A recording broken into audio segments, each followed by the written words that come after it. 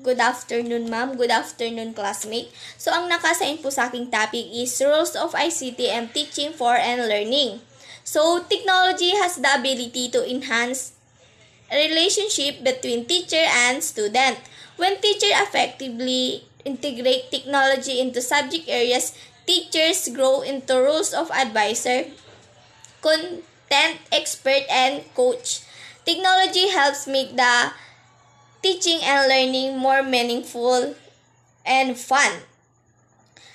ICT helps teachers to interact with students, helps in improve teaching skills, help in innovative teaching. It helps in effectiveness of classroom. It also helps in improving professional development and educational management, as well as enhance active learning of teacher trainees.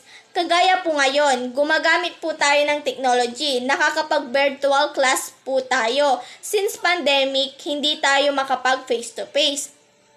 So, ang teknolohiya ay isa sa pinaka-importanting mapagkukuhanan ng impormasyon ng mga mag-aaral sa panahon ngayon sa pamamagitan ng cellphone, laptop, computer at projectors.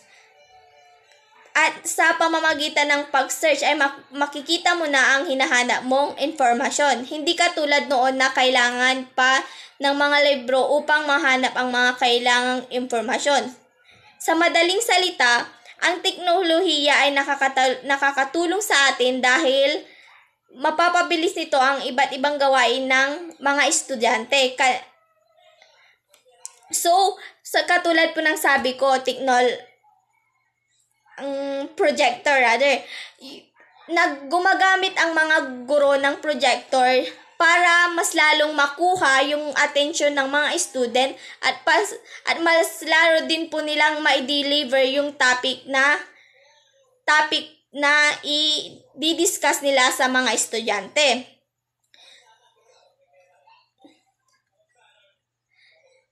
ICT also help teacher to access with institution and universities.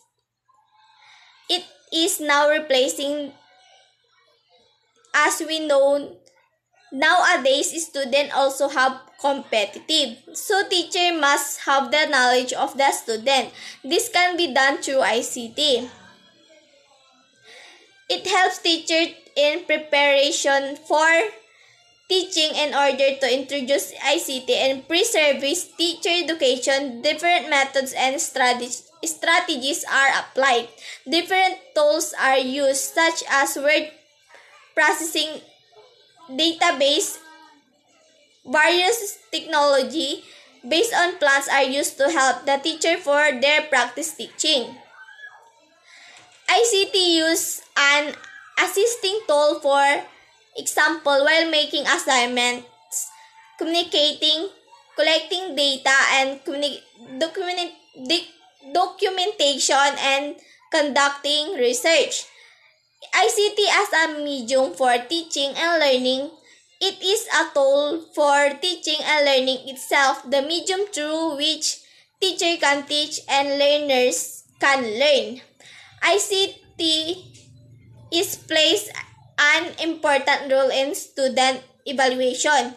ICT is a storehouse of educational institution because all educational information can safely stored through ICT.